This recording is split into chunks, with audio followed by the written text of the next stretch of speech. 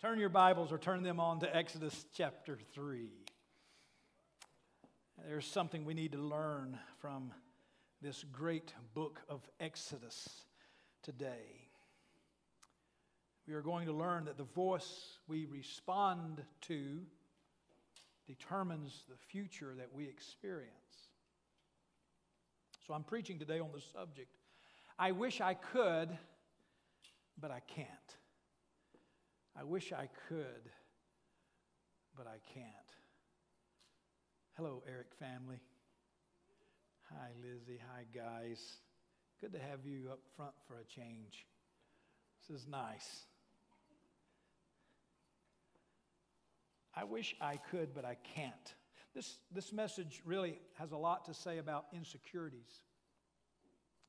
I want to address the feelings that insecurities create and see if maybe you can identify with them, because I believe it's those feelings in many cases that keep us from being wholeheartedly committed to God and the purpose of the church. I want Sammy to put a phrase up on the screen, and I want you to read it with me. Do we have it, Sammy? I am never blank enough.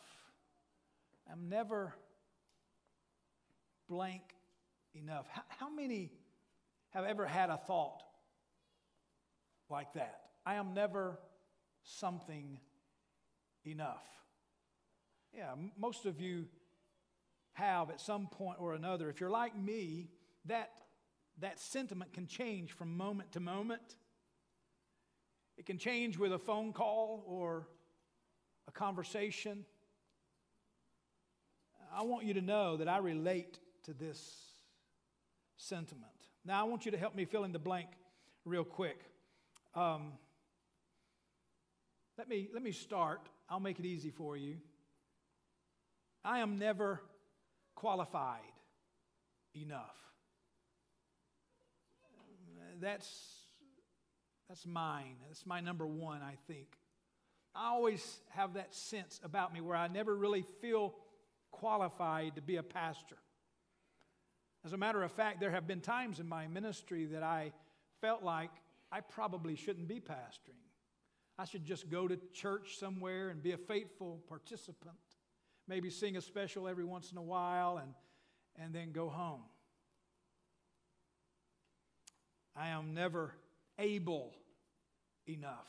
That's one that really troubles me. I never get around to everything that I want to do. My goals for myself and for this church are lofty, and there's a lot of them. And because of that, I seem to never be able to get to all of the things that I want to see for myself even and for this church. I'm not able enough. I'm not qualified enough. Now, I need to hear from you because I want to know how messed up you are.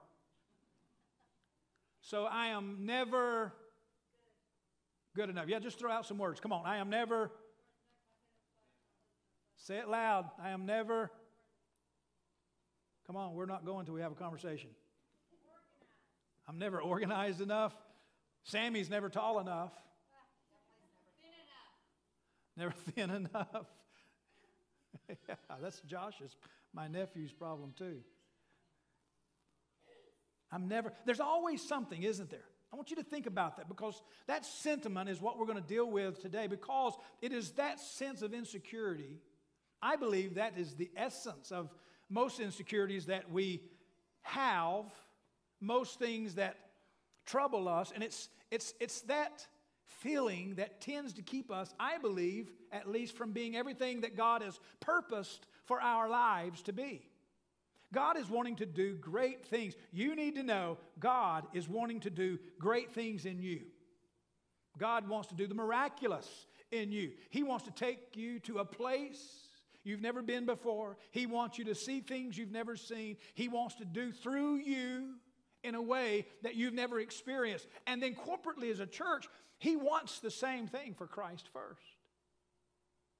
You know, we're 9 years old today. And God has a great year ahead of us.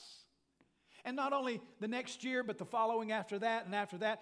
God has a purpose for this church, something that He wants to do. So in order to be all that God has called us to be, to minister in a way that's effective and fruitful, purposeful, we need to shake free from some of these insecurities that cripple us in the call that God has placed on our life. I am never blank enough. We're going to look at 3 specific things in the life of Moses that I believe you and I can relate to. I believe all 3 of these things will be relatable to you, will resonate in you as we look at this. So I want us to read from God's holy word together. Exodus chapter 3, verses 1 through 10. We're going to skip around Exodus 2, 3, and 4 today. So we're going to read some verses, and then I'll give back story to where we are, and hopefully we'll get through this in a timely manner. Hey, the good news is you don't have to go stand in line to eat. You can stand in line here and eat, right? So everything's going to be perfect. Read with me in verse 1 of Exodus chapter 3. The Bible says, "Now Moses was tending the flock of Jethro, his father-in-law, the priest of Midian. And he led the flock to the far side of the wilderness and came to Horeb, the mountain of God. There the angel of the Lord appeared to him in flames of fire from within a bush." How many is familiar with this story? Okay, a few of you are. Good. Moses saw that though the bush was on fire, it did not burn up. So Moses saw, I will go over and see this strange sight, why the bush does not burn up. When the Lord saw that he had gone over to look, God called to him from within the bush, "Moses, Moses." And Moses said, "Here I am." "Do not come any closer," God said. "Take off your sandals, for the place where you are standing is holy ground." Then he said, "I am the God of your father, the God of Abraham, the God of Isaac, and the God of Jacob." At this, Moses hid his face because he was afraid to look at God. The Lord said, "I have indeed seen the misery of my people in Egypt. I have heard them crying out because of their slave drivers, and I am concerned about their suffering. So I have come down to rescue them from the hand of the Egyptians and to bring them up out of that land into a good and spacious land, a land flowing with milk and honey, the home of the Canaanites, Hittites, Amorites, Perizzites, Hivites, and Jebusites. And now the cry of the Israelites has reached to me, and I have seen the way of the Egyptians and the way they're being oppressed. So now go.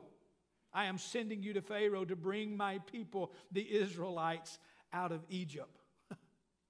That's a great passage, isn't it? God is speaking through this burning bush to a man who did not expect to hear from God. God is calling him by name. Not once, but twice. He calls out to him, "Moses, Moses," he says. In Scripture, that's known as a double inclusive. When a name is mentioned twice, it's sort of an exclamation point. And it means, I've got something very important to tell you, and you need to listen. You need to drop everything. You need to stop right now and listen to what I'm about to say to you. So God called to Moses in this very extraordinary way. "Moses, Moses, you need to listen to what I'm going to tell you." And he laid out this plan to deliver the children of Israel out of slavery in Egypt. And he said, "Moses, I'm going to use you to deliver my children." Now look at verse 11. "But Moses said to God, 'Who am I that I should go to Pharaoh and bring the Israelites out of Egypt?'" In this passage, it seems that there's 2 characters carrying on a conversation. We have Moses and who else? God. Moses and God. Or at least that's what seems to be happening. But I want to suggest to you that there's another person speaking. He's not mentioned, but I believe he's there. It's that voice in you that says, "You're not able. You're not good enough. You're not who everyone thinks you are. It's that voice inside of you that's always condemning you, always pointing out your flaws and reminding you of your failures. It's Satan who is speaking. He's not mentioned by name here in these verses, but certainly we can hear in the responses of Moses that someone else is speaking to him. I mean, put yourself in Moses' place for a moment. He's out and he's just tending the sheep. He's a shepherd at this point. He's tending the sheep of Jethro, his father-in-law. Moses has a past. He's running from it. We're going to find out in just a moment. He's done some things. Some bad things have happened, and he's done some bad things to other people. And now he's just hiding. He meets a woman, he marries, and he thinks, I'll just go out into the fields. I'll keep sheep, and nobody will know where I am. And then God calls to him. How cool is this story? I mean, here Moses is, and he walks by a bush. And we don't have a complete picture of what happened. Did he just walk by and poof, it came on? Or was it already burning and he tops over a hill and he just sees it? At some point he recognizes that this bush is burning, but it's not burning up. And that's weird. And so the weird enticed Moses, and he said, I'm going to go see what's happening. And he starts walking over, and as we saw in the verses, God calls out to him and stops him in his tracks. God Almighty is speaking to Moses. And he shares with him this incredible opportunity. I mean, what if God spoke to you today? What if God said to you before this service is over, hey, Dave, I want to do something great through you, man. There's something going on, and I want you to be part of it. And here's what I'm going to do. And he just laid it out.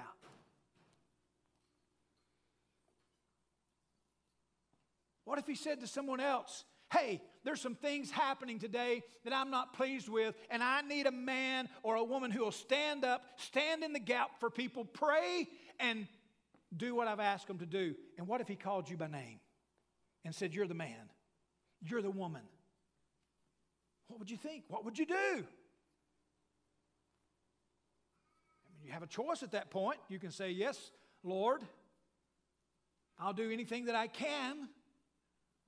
Or you can do as Moses did. Here, look at verse 11. But Moses said to God, who am I that I should go to Pharaoh and bring the Israelites out of Egypt?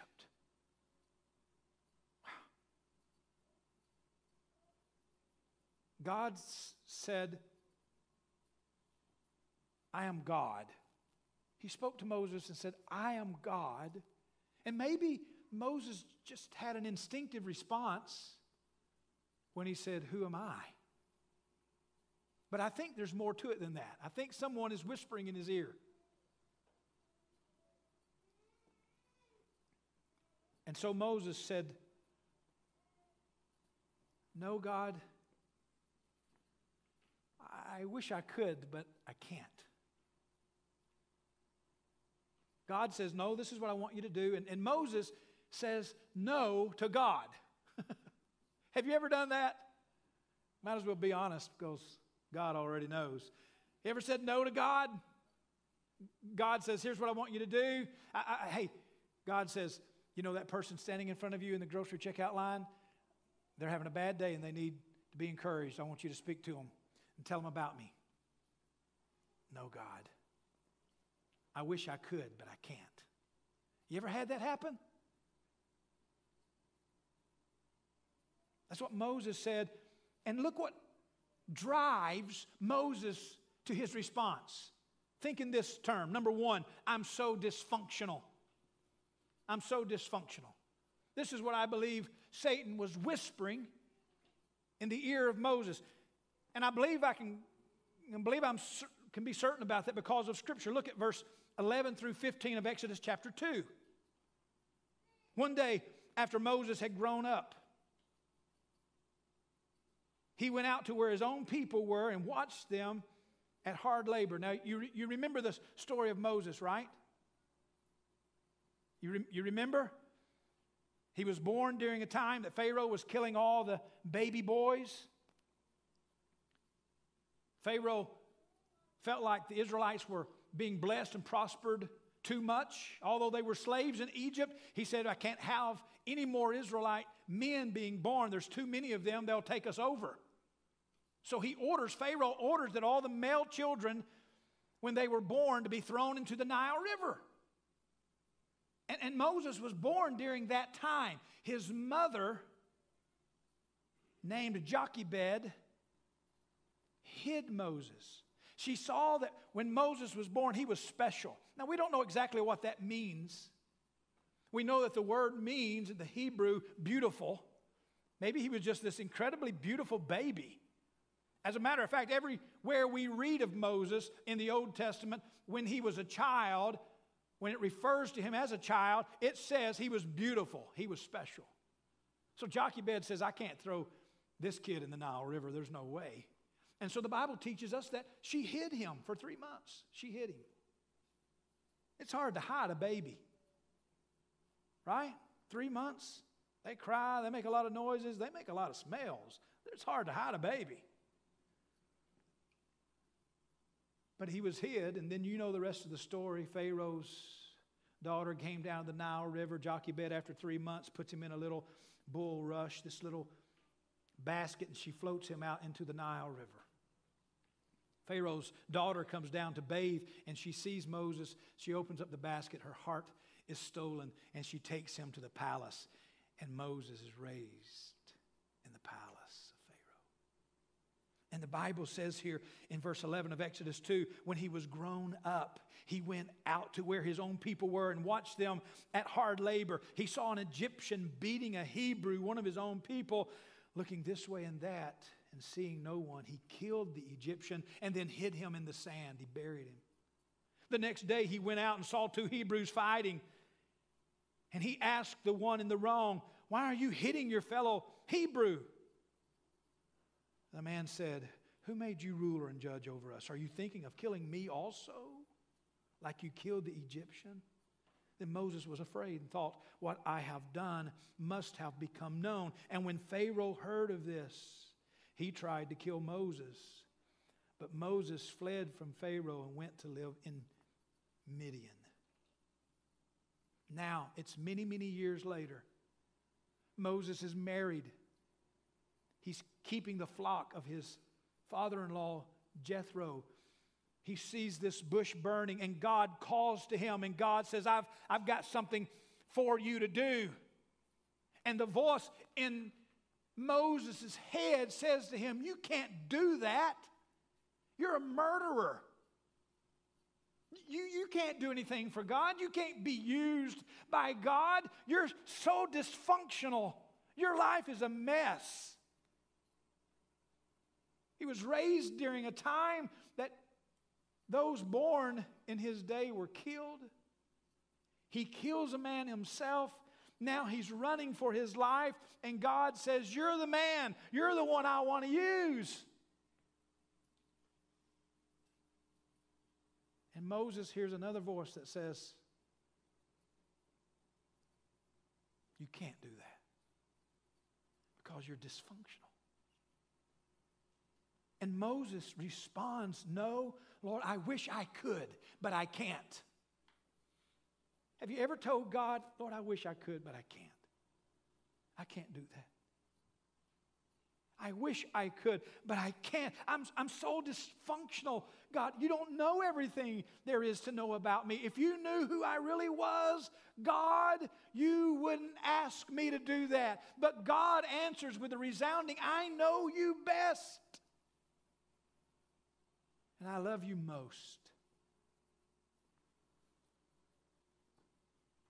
No, God, I wish I could, but I can't. I'm so dysfunctional. Number 2, I'm so deficient.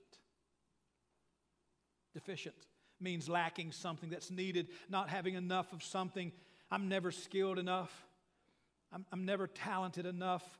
I'm never decisive enough. I'm always lacking. I'm just lacking.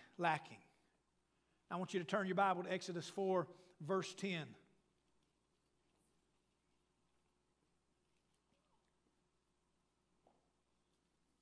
While you're turning there, let me give you the backstory because we skipped a lot of verses.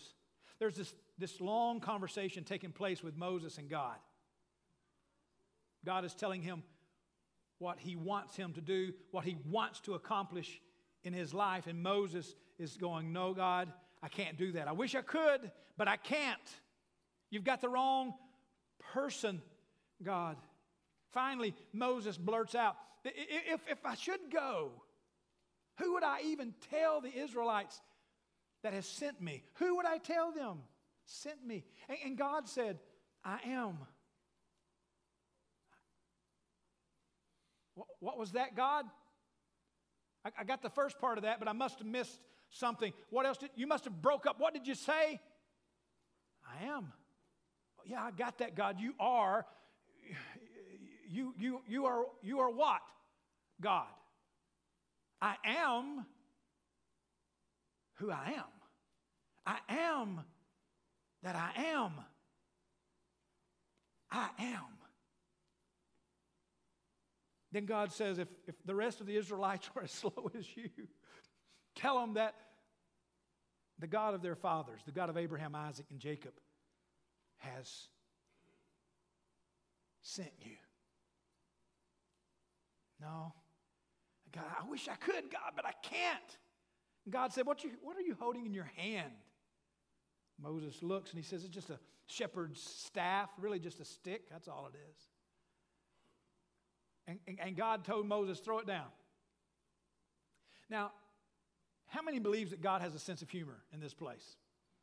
Guarantee you God has a sense of humor. And that's what we're seeing. So Moses throws down the stick. I have to believe that Moses is more scared of a snake than I am.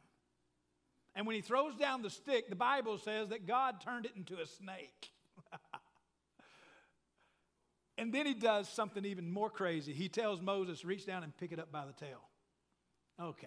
At that point, you just got to retreat and go, oh, you got to be kidding me. But this conversation with Moses is building something up in him. I mean, Moses is talking to God, and anytime we know this to be true, anytime we get in proximity to God, our faith begins to grow, doesn't it? It takes a moment. I get that. Sometimes me and God, we're talking all the time, and little by little, I'm growing. So he tells Moses, pick that snake up by the tail. Moses reaches down and picks it up, and the Bible says it turns back into a stick. That's really great. Then God said, put your hand in your bosom. He does that. He pulls it out, and it's leprous. He quickly sticks it back in. When he pulls it back out, it's normal again.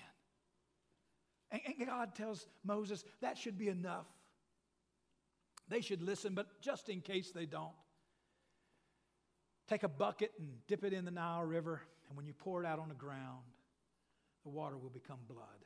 Then they will believe. This long conversation, God trying to convince Moses. But then look what Moses said in Exodus 4:10. We could say but here, but Moses said to the Lord, pardon your servant, Lord. Forgive me. But I've never been eloquent, neither in the past. And then he says this, nor since you have spoken to your servant. I am slow of speech and tongue. So Moses is saying, God, you know I'm deficient in speech, right? And nothing has changed since you and I have been speaking. I mean, the stick turned into a snake, and that was really cool. That hand thing, God, that scared me, but it's all back to normal. That's great, God. But nothing has changed this. You forgot about this, God. I still can't speak plain. You must have the wrong person. I'm deficient. God, I'm dysfunctional. You don't need me. You can't use me. I'm deficient. I'm not the one. You certainly have someone better than me.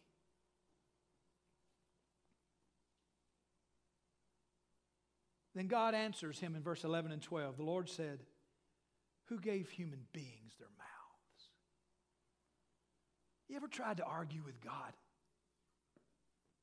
Boy, that's the biggest waste of time. You'll never win an argument with God. You're going to bring up your past, but He already knows your future. You're going to talk about how deficient you are, but He's going to tell you He's all sufficient. You can't win an argument with God. And here's Moses trying to say to him, Lord, I can't. I'm deficient. But God says, who gives human beings their mouths? Wow. What is the thing? Listen, let me ask you this question. Be honest with yourself. If you're taking notes, you write the answer down. What is the thing that you always bring up to God as an excuse? Most of us have something.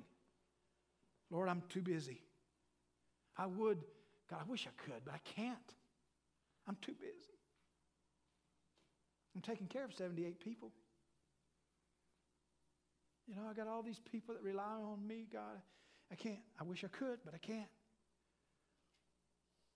Lord, my health is failing me. I wish I could, but I can't. Listen, if God calls you, He knows you're capable. That's not in and of yourself, but that's through Him. What is it that you always bring up to God?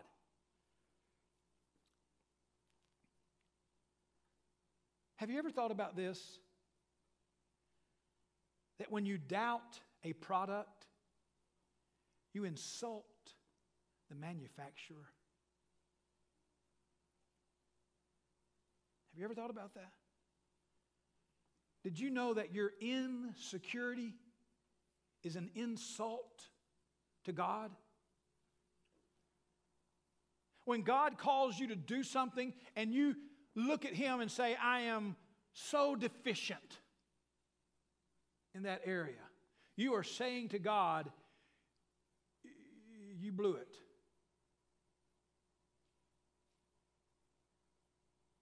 Wow.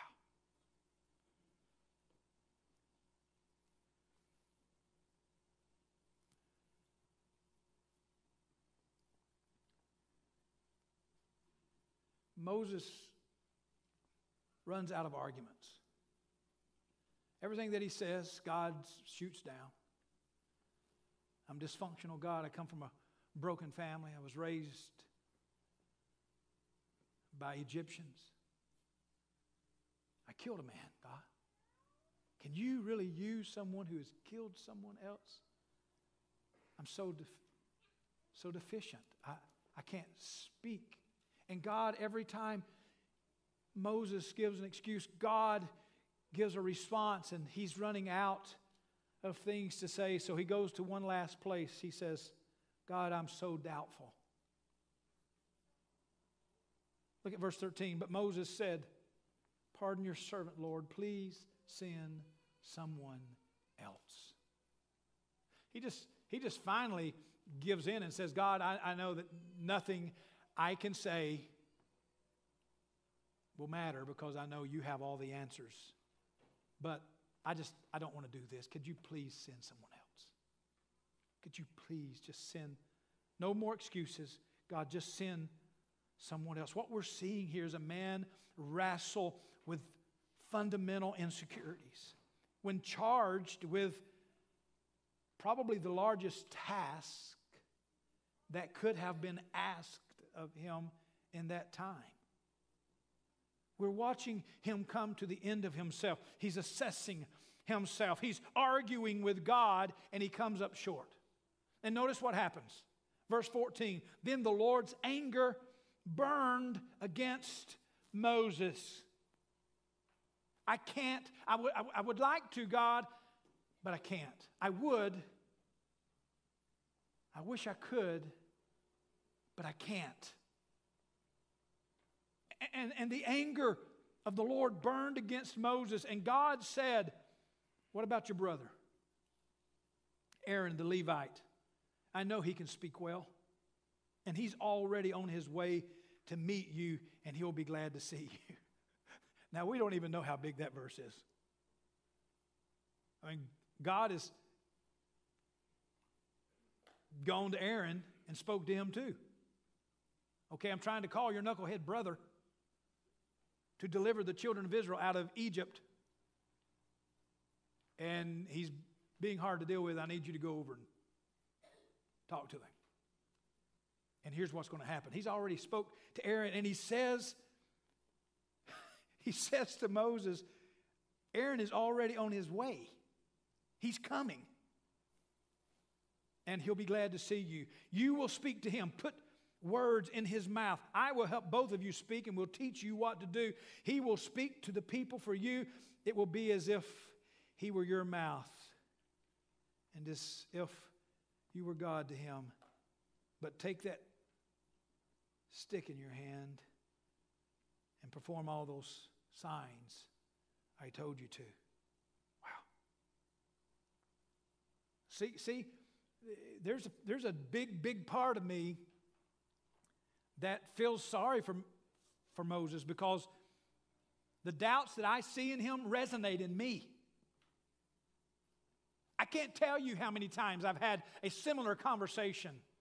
Oh, it was about different things. I'm not delivering the children of Israel out of 400 years of slavery, but he's asked me or called me, commanded me to do things, and I'm giving him every excuse in the book. I've been there. I know what Moses is going through, so there's a part of me that really feels sorry for him. But God, layer by layer, as if peeling an onion, will just take away every excuse you have. Some of you in this place have argued with God over and over again, time and time again, because God has said to you, I've got great things for you. I know your life is not what you thought it would be. I know you think it's dysfunctional. I know you think you're deficient. I know you think things shouldn't be this way. But I've already had a plan for you. It's been in place since before the foundation of the world. And nothing is impossible with me. And he's wanting to do something great and awesome in your life. And some of you are just like Moses, man. You're tenacious. You're not giving up. Oh, I wish I could, God, but I can't. Until finally, God just pulls the rug out from under you. And he says, okay, enough's enough. Here's how we're going to do it. Sometimes God just stops the argument and says, okay, forget about the fact that you and I are having a conversation. From now on, you're not talking. I'm talking, you're listening.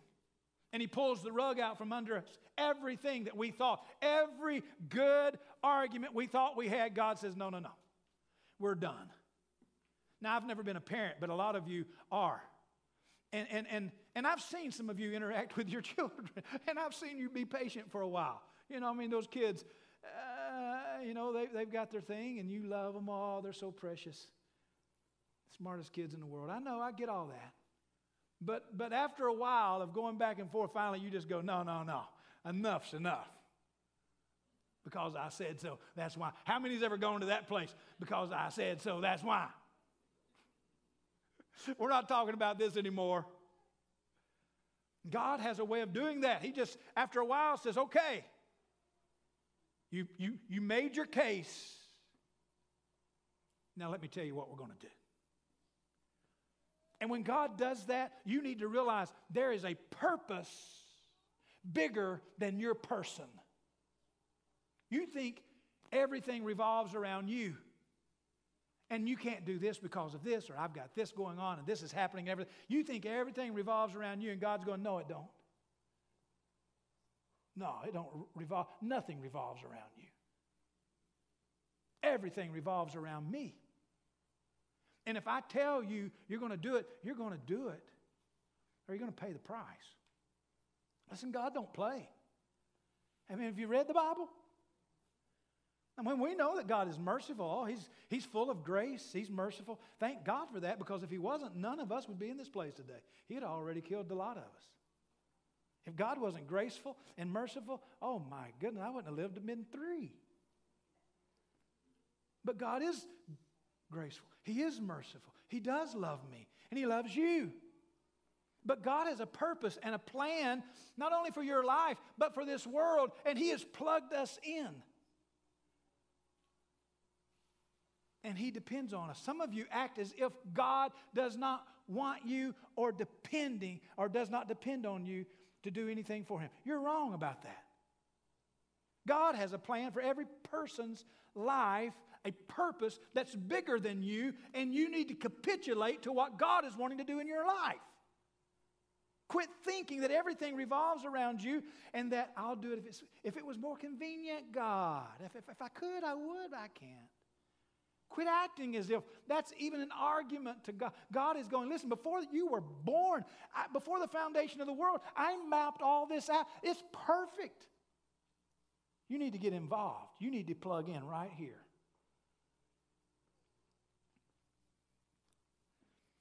I'm so dysfunctional. I'm so deficient. I'm so doubtful. You know what is amazing? And I'm going to close real quick right here. But what's amazing to me, and the reason I believe that Moses is such an example in Scripture, and he is the person he is in history. Through all of this conversation over these chapters, we never once see Moses doubt God and His ability to deliver the children of Israel. Moses doesn't doubt God. Moses is doubting himself. God, I know You're able. Oh, God, I know You can do that. Oh, yeah, you can take care of Egypt. That's no problem for You, God. I know You can deliver the children of Israel, but I can't. See, Moses never doubted God, but he doubted himself. And I think that a lot of preachers miss that. I think a lot of Bible studies miss that, because we hear a lot of sermons addressing the fact that you got to believe more. If you just trust God more. You ever had anyone tell you that? If you just trust God more. God is able. We love those sermons. God is able. Nothing wrong with that. Theology is correct there, but you can misappropriate it if you're not careful. God is able. God is able, but most of us know that God is able. I don't doubt that God can do anything He wants to do. But I do doubt what He's able to do through me sometimes. I do doubt myself. We just don't hear many sermons on that.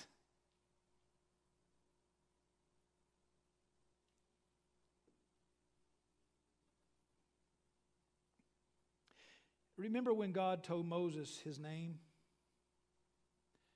He said, I am. Theologians refer to that as the isness of God. It's talking about the present tenseness of God. See, God told Moses finally, tell them I said I'm the God of their fathers, the God of Abraham, Isaac, and Jacob. I'm the God of the past. But the name of God is in the present tense. I am. God is not only the God of the past, He is also the God of 2021. He's the God of today. He's the God of the right now. I don't know what's going on in your life right now. Now, some of you I do, because we talk, we pray together, and I know that you're going through a lot of stuff. But you need to know that God is not just the God of Moses, Abraham, Isaac, and Jacob, but the God is the God of Gala, the God of Kim, the God of Kathy, the God of Tim, the God of PJ. God is the God of now. He is I am. I am. Truth be known, some of you are here today out of obligation.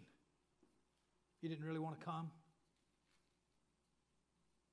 But you're here out of a sense of obligation. Maybe I gave you a personal invitation. Just said, man, I wish you'd come. But God is telling you today, I believe He's telling you, listen, I am your God. And I want to work through you. I have a purpose for you, a plan for your life. Are you willing to follow me?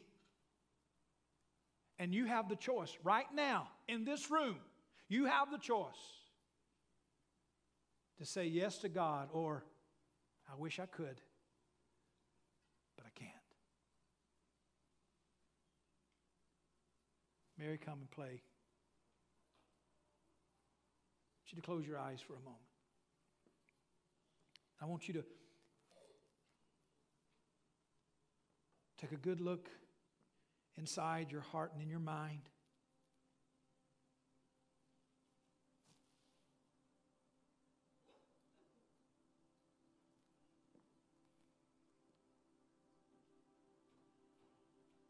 Then I want you to repeat that phrase that you thought of a moment ago. I'm never blank enough.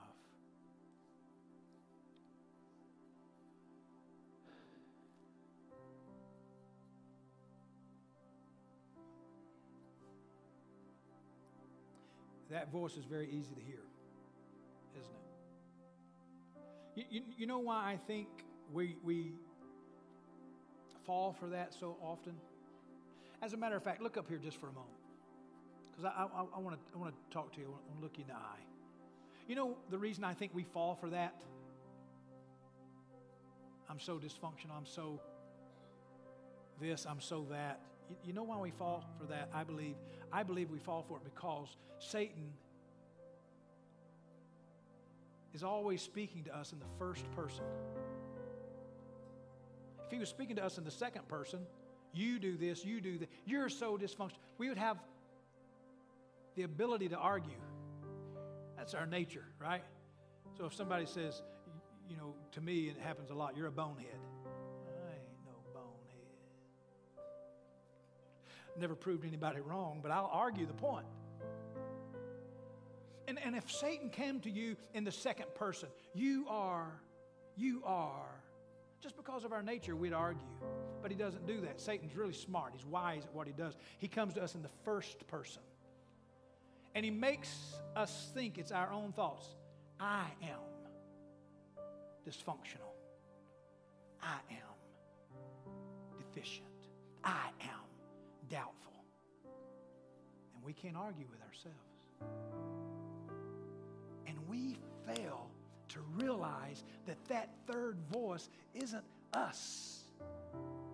But it's the deceiver, it's the liar, it's Satan that's wanting to destroy us. God is saying, I want to do something great in your life. Listen, I'm giving you an opportunity of a lifetime. You're going to do great things. I'm going to work in you. And then we hear a voice that we think is ours. And we say, I wish I could, but I can't. And God is going, listen, you have to listen to me. You have to listen to me. And the voice you listen to today will determine your experience tomorrow.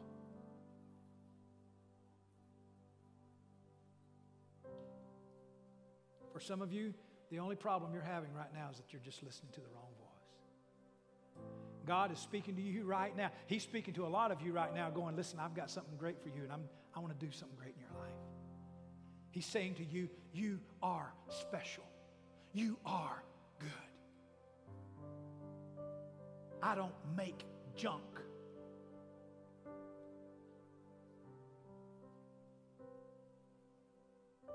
You are who I say you are. And and I say, you are redeemed. Don't listen to the other guy. When we start listening to the right voices, all of a sudden God starts doing the miraculous in us. It's a beautiful thing to watch. Listen, are you going to let God do something in your life today? Okay, I want you to bow your head. I'm going to pray right now, and I'm going to ask you to do something scary. You remember? God asked us to do scary things. He turned that stick into a snake and then told Moses, reach down and grab it by the tail. That's scary. I'm going to ask you to do something scary. I'm going to ask you to respond to God. And I'm going to ask you to come here and pray as a show to everyone else that, hey, today I'm making a decision to be a follower of Jesus Christ. I've been listening to the wrong voice. And today I recognize the fact that I've been listening to the wrong voice, and I'm going to change that. I'm going to listen to the right voice. That's what I want to do. There's no magic right down here, but I'm going to ask you to come forward and stand here and pray just that Satan can know. Uh-oh. She gets it. Uh-oh. He gets it. Uh-oh. I thought I had her deceived. And now she knows the truth. Listen, there is something to taking a public stand for God. You need to do that today. I'm going to ask you to listen to the right voice.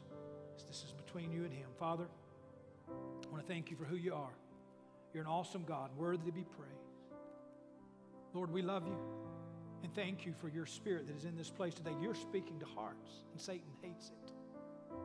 Oh my goodness, he's speaking a lot of filth and lies to a lot of people right now.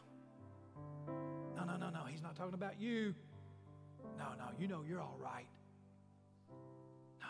He's speaking a lot of lies. He's a liar and the father of it. Your word tells us that your word is truth, and you are speaking truth to people right now in this place, Lord. You are speaking truth to people right now.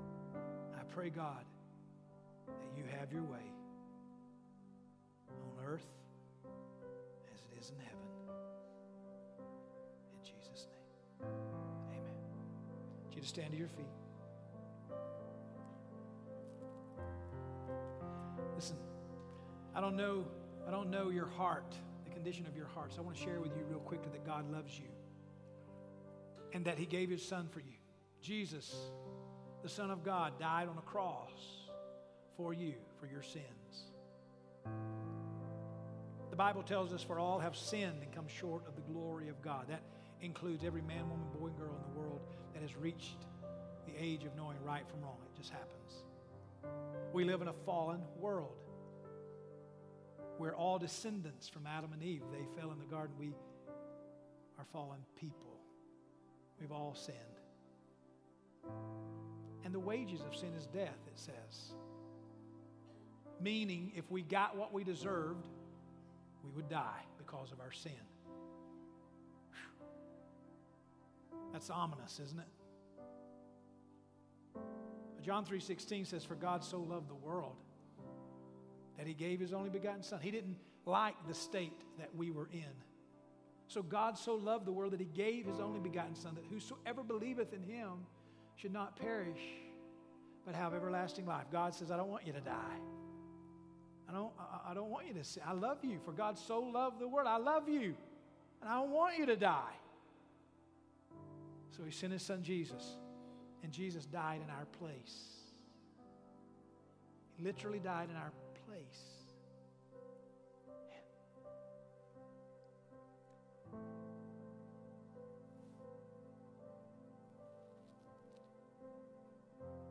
And the Bible tells us in Romans, with the heart, man believes in that finished work of Jesus Christ. For with the heart man believes unto righteousness.